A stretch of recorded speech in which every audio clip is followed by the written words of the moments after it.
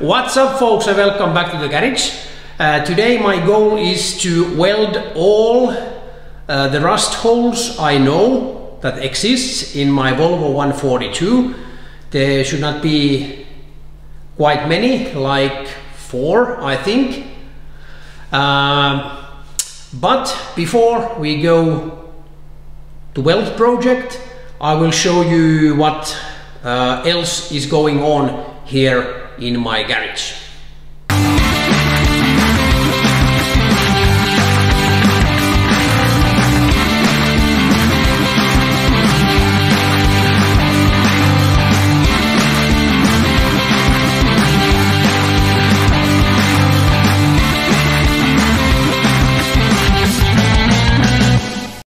I still have some issues.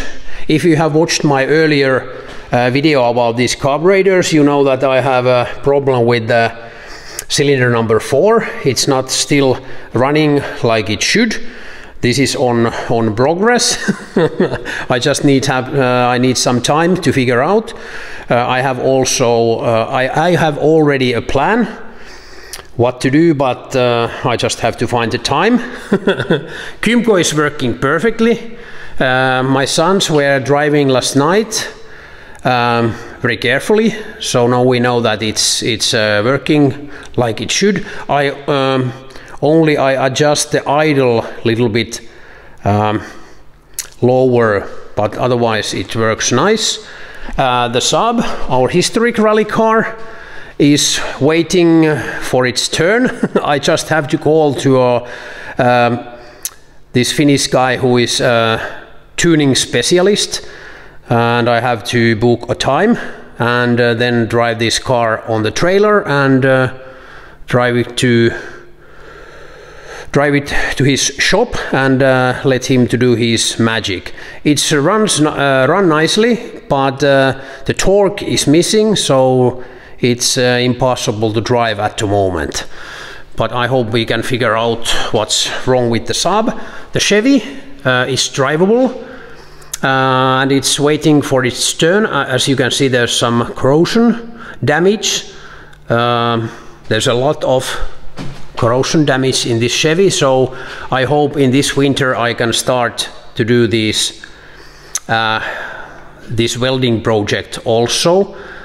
So it's waiting for its time. And my air compressor, my friend is at the moment, he's welding the block, and after we manage to do that, I just have to order some parts from Italy, from company which I don't remember anymore. I have to Google it again.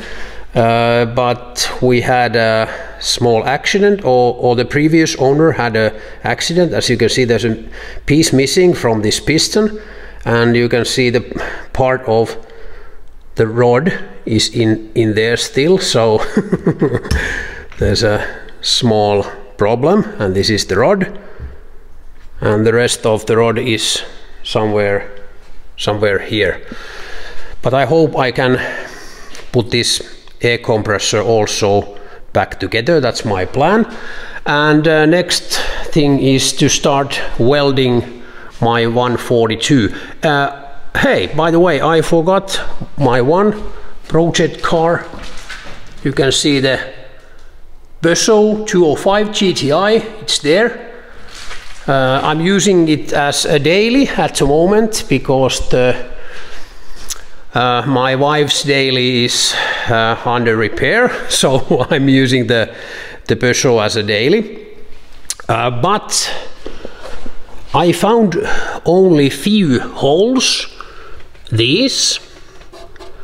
If I would have some copper, I could push it from the other side, and then it would be quite easy weld. But I have to figure out that without a copper, because I don't have any.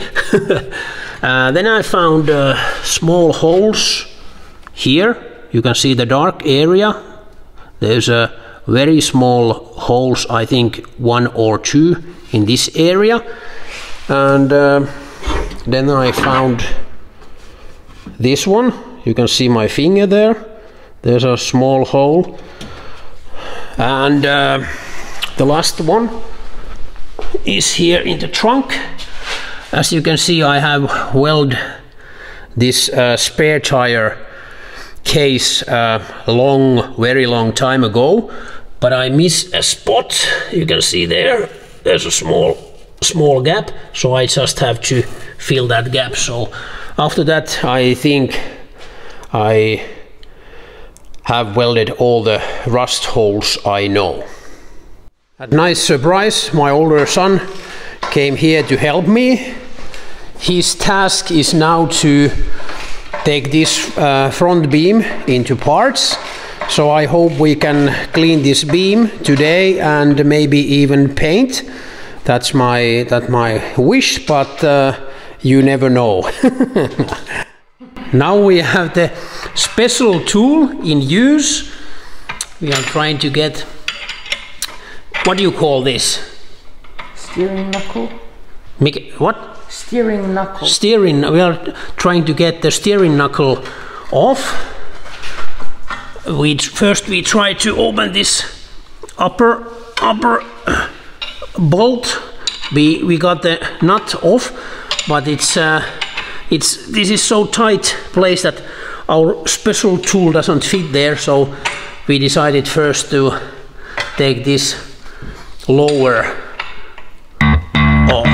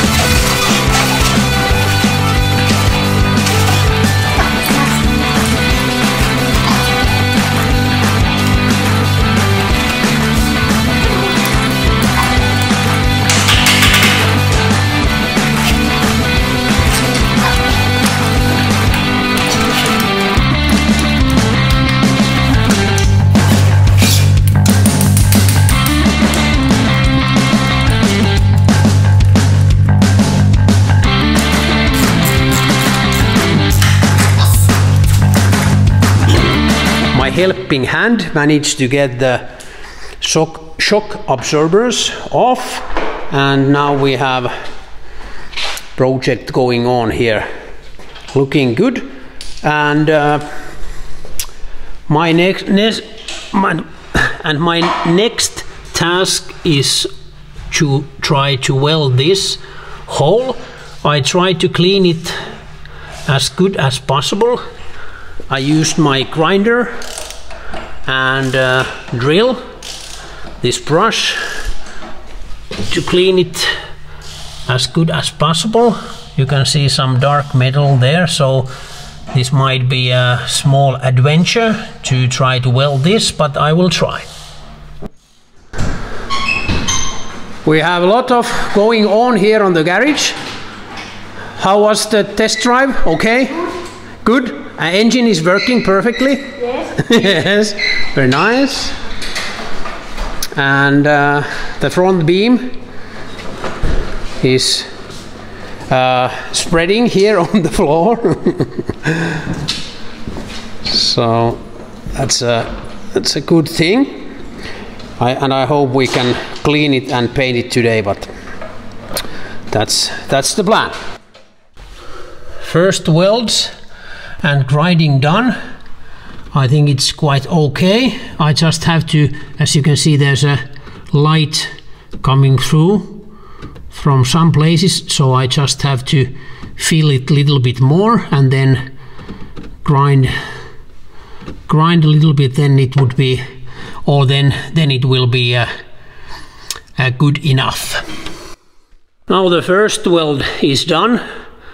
It's good enough for me and it looks quite okay from this side too, so next I can focus on these holes and that hole. I think I might continue with that one.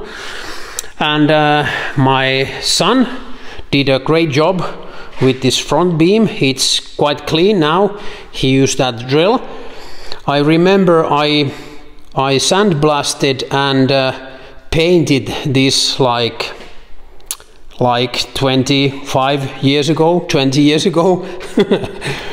And that's why it's in quite good condition. As you can see from the bottom, it's still even like shining. So now I just remove the grease and then we will repaint it today. I have all the parts here. As you can see, these parts are also in quite good condition. I noticed that I have made some tuning. There's a one, what do you call this, spiral missing. I have lowered this car, and I think I used my father's electric weld here, so I have been a tuner for my whole life. Well, but these parts are also in quite good condition. That's a good thing. It's much easier now than it was like 20 years ago when everything was full of rust. But